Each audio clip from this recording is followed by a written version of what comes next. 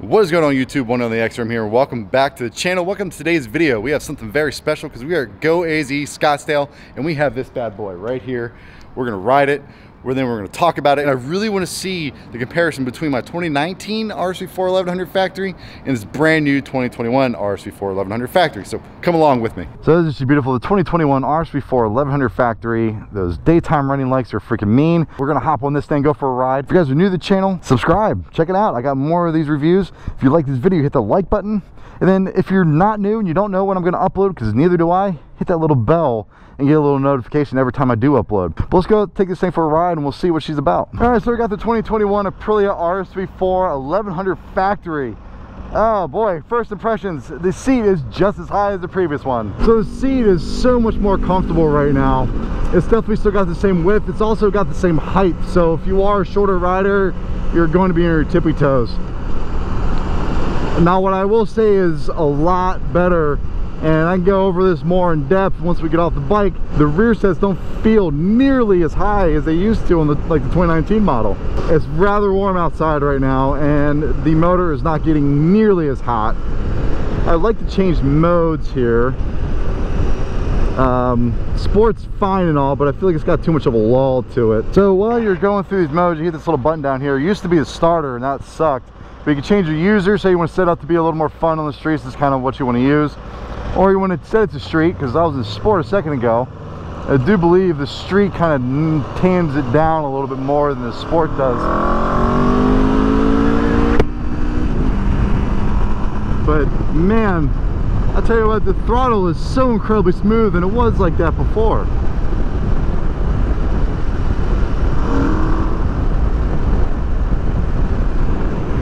I love the way the dash looks right now. It's so good looking. The brakes, solid, they're good. I'm liking this. It feels a little less harsh forward. I just changed it into track 1 mode from street to sport. The throttle doesn't feel a huge difference between the two.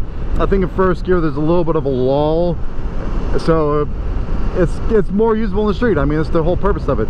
But now we're in track 1 mode, which is more aggressive. The ABS is only on the front, and you see there that the dash shows a lap time, not so much the miles per hour. I mean, it's got it underneath the lap time, so it's not as pronounced.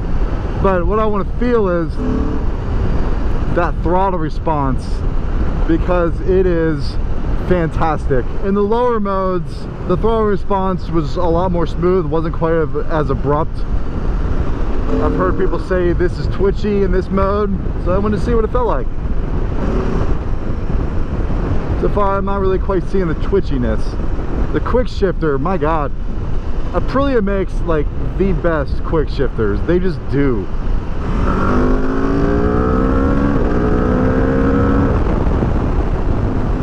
Yeah, so the pickup was amazing right there. I was saying a few things because I was feeling the front end get a little light, and I could feel everything just kind of tamed down a little bit. It was quite nice. The electronics that are on this bike don't seem quite as intrusive. They seem a little more forgiving.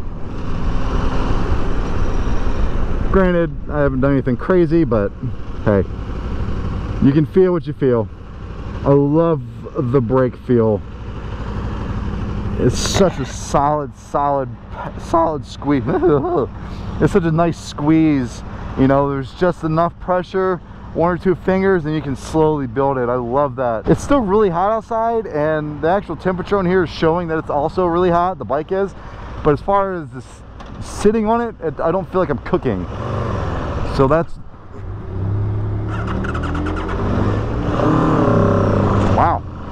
Couldn't do that again if I tried. Well, that's mildly embarrassing. Quick shifter's phenomenal. So this has been a little bit of a hectic ride. I'm trying to follow directions and I don't know where I'm at. On top of that, we had to get gas. But I tell you what, I got a good feel for it. Let's get back and let's talk about all of the really cool points and the really good features, especially this dash. We're gonna go through this dash I got to, the technology, gotta show you guys. So let's start off this beautiful 2021 Aprilia RSV4 1100 factory. As you can tell, hair is all wet. It is super warm out here, so recording this is gonna be fun, but what a machine. I wanted to see how it felt in comparison to my 2019, and I tell you what, a lot of the great characteristics that 2019 had, this has, and then there's some refinement that actually makes this feel even better than what the 2019 did. So let's get into that a little bit. You start with the motor. The 2019 had a 1,077cc motor. It still put out 217 horsepower, about 90 foot-pounds of torque, 92 foot-pounds of torque. Now this one is a 1,099cc, so it's closer to the true 1100, but it still puts out the same power, 217 horsepower, 92 pound-feet of torque. So it's very similar as far as the older one, but the way it's delivered feels much, much more refined. I will say though that in street and sport mode, when you get on the gas in first gear, it's a very, very gradual, easy pickup. I kind of like to be a little bit more peppy, but once I put it in track mode, all that came out. It's one of those more smooth power delivery of 1,000cc and above bikes that I've ever ridden.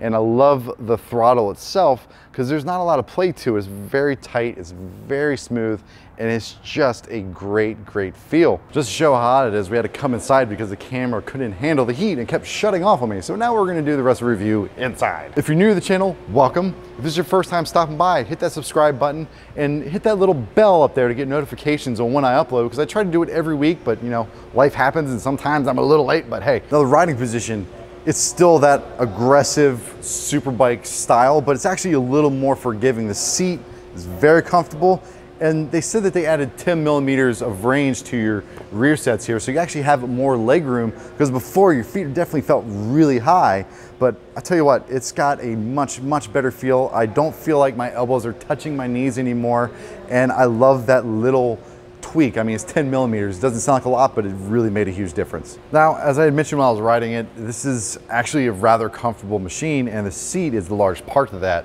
You know, the seat that they use now for the 2021 models, I noticed in the RS660 was super plush, and I'm rather surprised to see that the RSV4 1100 factory is just as plush. It's beautiful. You got tons of real estate forward and backwards and side to side.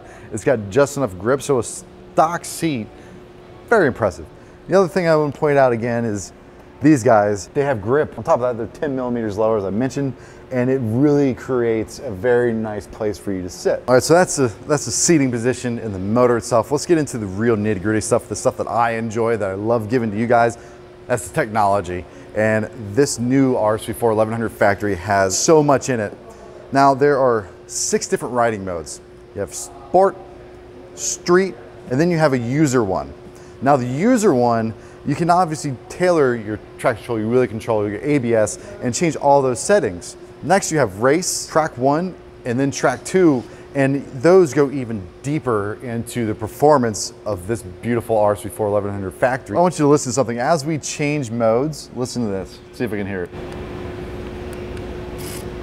That is your suspension changing every time you change from race to track 1 to track 2.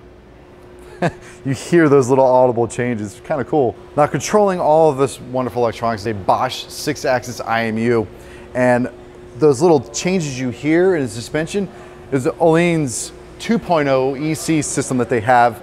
It's much more advanced. It's got a semi-active suspension, and that suspension can actually be changed in 2 different settings. So once you change it to your semi-active, you can actually adjust it even further. And if you do manually, you can also adjust that. So as you turn the key on, we have this beautiful Aprilia display. It's brand new, B-Eraser. It shows you your miles per hour, your beautiful tach. You can kind of go through it. Now what's interesting now is you used to have to hold the start-stop switch right here to actually change the mode you're in. And I love that they added this little thumb button down here. If you press and hold it, that's how you can change your user setup, because you have your engine mapping, your engine braking, your traction control, your wheelie control, launch control. You have 3 modes for your engine management. Your engine braking, also 3 different levels between that. Your traction control gets kicked up to 8 different levels of traction control, which is awesome. Your wheelie control also has 3 different levels of intervention to them. Your launch control, there's 3 levels to that. And your ABS, there are 3 levels to that. And You know, you can turn it completely off, or you put it to 3, which is your most intrusive, set it for ABS. You can do all those changes to your user profile. Now your street and sport, they're set, they're what they're gonna be. Now to navigate the bike's menus, you have to push the right little arrow, hold it down, and it'll come up and you'll see this menu that says vehicle. Go over to vehicle, and that's how you change your modes and what you want to tailor them to. And you can see you can change your shift light, your quick shifter up and down, you can turn on or off. Left-hand switch, you can set the cruise. Wheel control, you can say what's on there. Engine braking, you can turn on or off. Headlamp, turn to manual, automatic, emergency. So if you're riding, you can decide if you want to change it from running lights, high beams, whatnot. Automatic obviously does it whether it's sunny or dark out. And emergency is pretty sweet because it still gives you lighting just in case like you break down and run out of gas. Now we go into the Aprilia suspension control. You have 6 levels for your suspension control settings. Like if you're at the track and you have slicks on, you can change that setup based on the feel of the track, especially with having slicks on your bike. Then you have active track. That's usually if you're riding on your normal street tires like you have here, the Diablo Supercourse SPs. They're gonna be great tires for the track, and you can set the suspension for these. Active road, again, same thing. You can dial it into whatever tarmac you're riding on. Now those active modes, you can set it, and because it's semi-active suspension, once you set it to that, the computer's gonna calibrate to your settings. Now, if you don't want the computer to do anything, there's a manual track slick mode. Again, slick tires. You set it completely the way you want. The computer does nothing. It stays the way you want it. And it does that again for the track and for the road. As you go through display, there's actually 10 different settings for backlight, whether you want it super bright or you want to dim it down a little bit. Or you can just put it to auto and it'll change for you, whether it's day or night. Now, actually, to adjust the traction control, you have these 2 little buttons down here, that's plus or minus. Right on the thumb switch on the left-hand side. To change the wheelie control, you have 3 settings again. That's this guy on the left hand, and you can just flick it up and down. And you can do all those changes on the fly. It's awesome. Something else that the RSV4 1100 factory has is cruise control. I love bikes that have cruise control. It's a feature you never thought you'd want until you're going along cruise with your buddies, until you get to the actual ripping spot and you can go have fun. Turn the cruise control off, and again, that's adjusted by a little thumbstick over here. Now within the machine, I look at the brakes, and these are Brembo Stylema calipers, and they stop. They have a very strong feel initially, and then they progressively go. So these are the type of brakes that when you touch them, they will definitely lurch, but because they aren't insanely bitey, they grab them and then they just have such a beautiful feel. And you know, I only rode around town and noticed it there. I can't wait to see what this thing feels like on the track. Hopefully I get the chance. But if it's anything like the 2019, once you grab that brake and you start to squeeze, you feel what the front end is doing. And I tell you what, the revamped styling and the arrow on it, it makes the front end feel even more compliant than it did previously. Now when I look at the front of the RSV4 1100 factory, it had the same styling that the RS660 did. And to me, it fit the RS660 perfectly because it was sort of that middle of the road bike that wasn't super hardcore and super mean. So when they put it on this, I thought it didn't look quite right. I thought it made the front end look soft, a little weak. But I tell you what, in person, I think it actually looks pretty mean. I love the daytime running lights right here. They are super cool looking. But more importantly, let's talk about the elephant in the room, right here.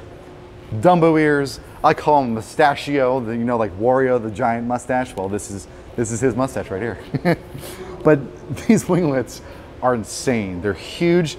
And at first I thought they were a little ridiculous, and honestly they are. Especially at speed, these are going to do their job very well. What can I say about this beautiful 2021 RSV4 1100 factory that I didn't already go over? It's an amazing bike. It's got that still Italian feel, but it's more refined. It's like being equated to what the BMW S1000RR is as far as the refinement, the smoothness. The character of the motor is very predictable. And for an 1100cc track focused monster, you can ride on the street. It's got that daily rider ability, and I dig it. I think it is a step up from the 2019 model. Even though this one has electronic suspension and my 2019 had the manual suspension, it adjusted beautifully. It was super smooth. We went over a few bumps out there and it soaked them up just fine. I can't thank them enough for allowing me to take it out. Bryan and Ryan, thank you so much for setting this up. If you have any questions, contact Bryan and Ryan. These guys are great. I've never had a bad experience here at Go AZ.